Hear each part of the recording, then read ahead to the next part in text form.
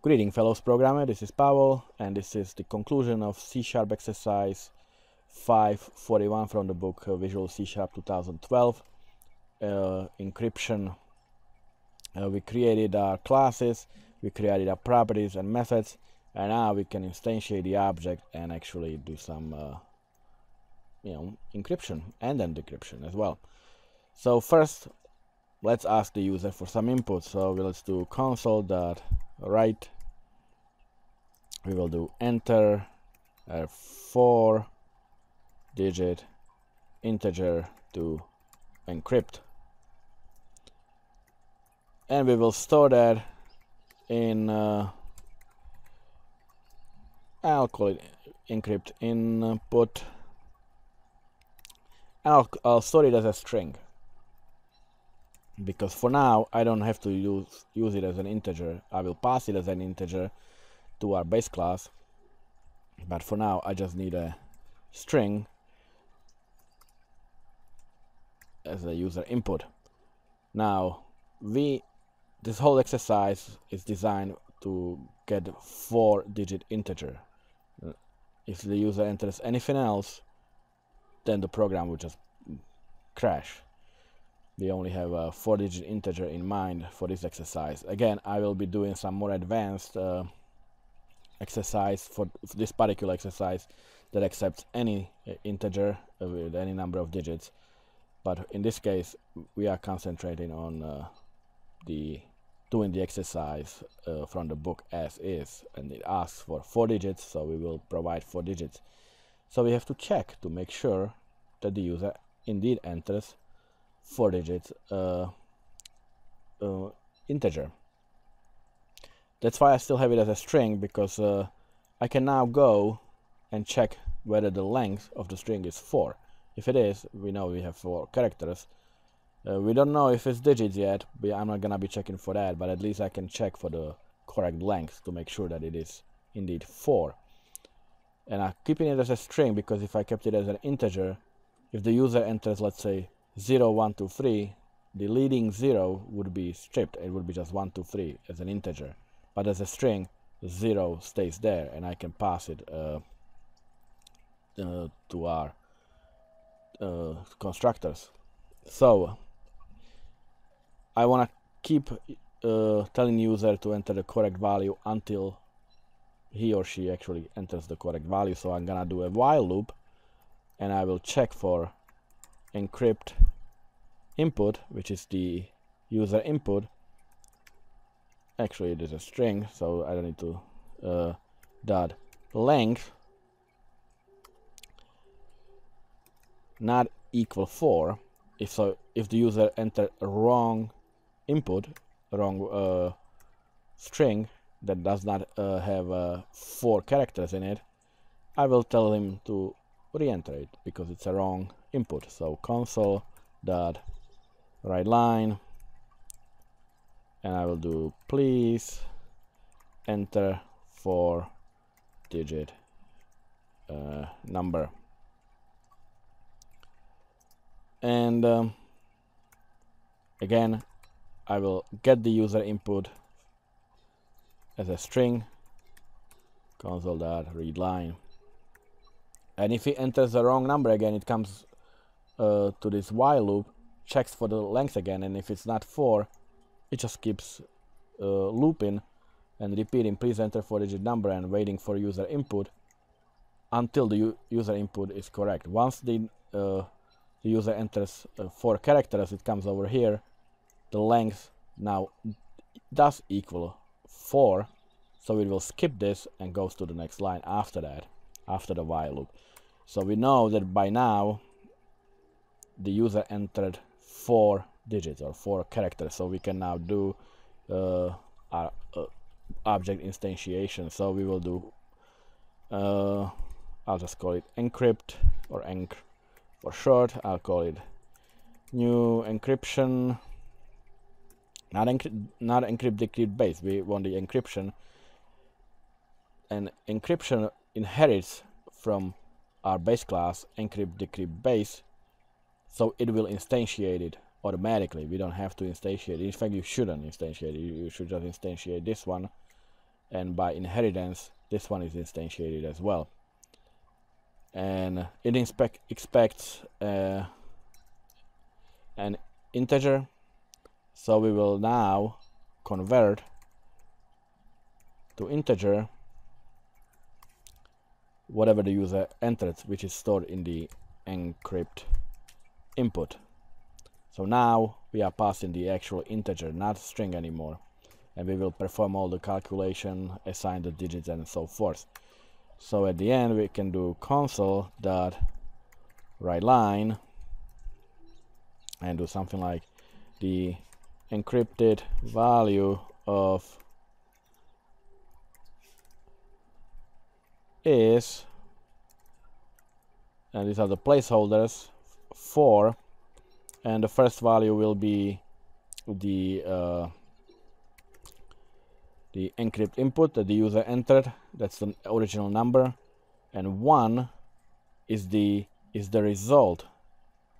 So that is the object, and we will call the method, the main method for this particular class, which is the encrypt input. If we go to encryption, this is what we are calling, and within this class we call all the other methods and assigning the values to them, to the properties, and we will output it in this line. So that's our encryption. Now we do the same with the decryption. So I will simply copy paste the whole block, and we will do console.write enter 4-digit integer to decrypt, and we will call this decrypt input, and we will do the same while loop. This stays the same, except we will assign the value back to our decrypt, and of course our object will also be I'll call it decrypt, DECR for short, and I'm going to not pass encrypt input but decrypt input, and this is going to be the decrypted value, and again we are calling the decrypt input, and finally the decrypt object, and at the end I will just do console.readLine to pause the screen. Alright, so let's try it out, I guess.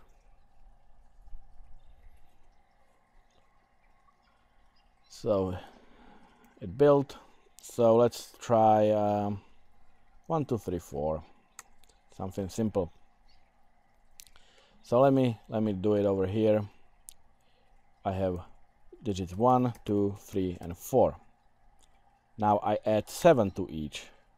That's by the exercise we are adding 7 right here, so it's going to be 8 9, it's gonna be 10, and it's going to be 11.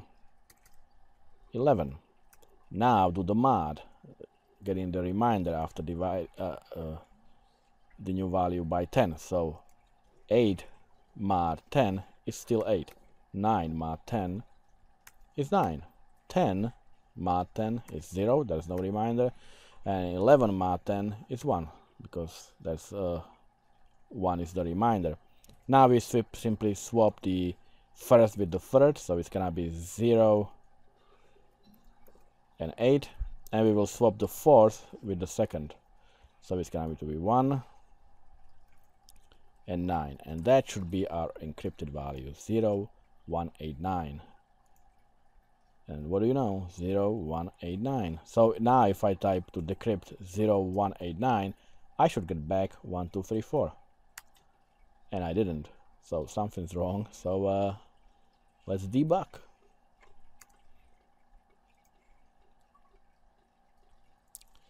And if I scroll down, I probably did something. I forgot to change something most likely when I copy pasted it. So I have the encryption, and this is the decryption portion.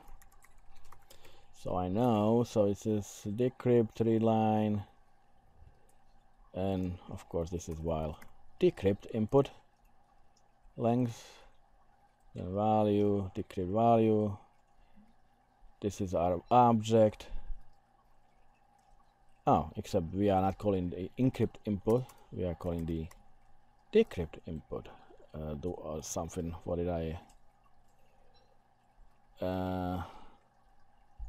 In our decryption, decrypt input. That's what I'm should be calling here. Oh, I created a wrong object. I just created another encryption object. It's supposed to be decryption. Yeah, that's what happens when you copy paste. So let's try again.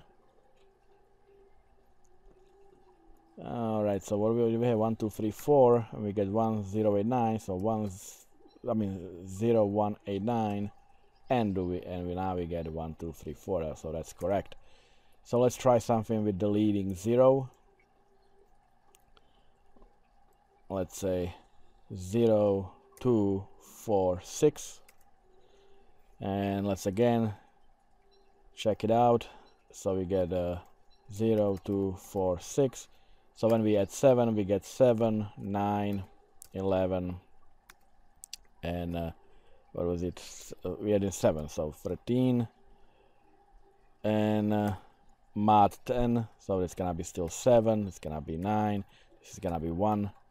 And this is gonna be 3, and we swap the numbers, so it's going to be 1, 3, 7, 9. So 1, 3, 7, 9 should be the, and it is 1, 3, 7, 9. So if I do 1, 3, 7, 9, I should get 0, 2, 4, 6 to decrypt it, and it is 0, 2, 4, 6. So I think we have a working basic encryption and decryption formula, and I think this concludes the exercise. Again, if you wanna watch a little more advanced solution that shows how to do it when without being restricted to 4-digit input, we can do it for really any input length or any number of digits. So I'm gonna do that next in the next video. But I'll do that separately. This is really the solution for this particular exercise, and that exercise will be a little more advanced. It will have some arrays and stuff that if you follow in the book and you are on chapter 5, you did not go through arrays yet, so it's not really for everyone, but it still should be something that you could strive for to make it more universal rather than being restricted to, you know, the exercise itself. Try to make it more advanced, you know, so that way you learn new things. But I hope you already learned something even from this little trilogy that I just made, and this is the solution to the exercise. If you liked it or learned something, just click the like. Don't forget to share with your friends who you think may use this solution, and stick around for the next videos, and I'll see you then. Happy programming.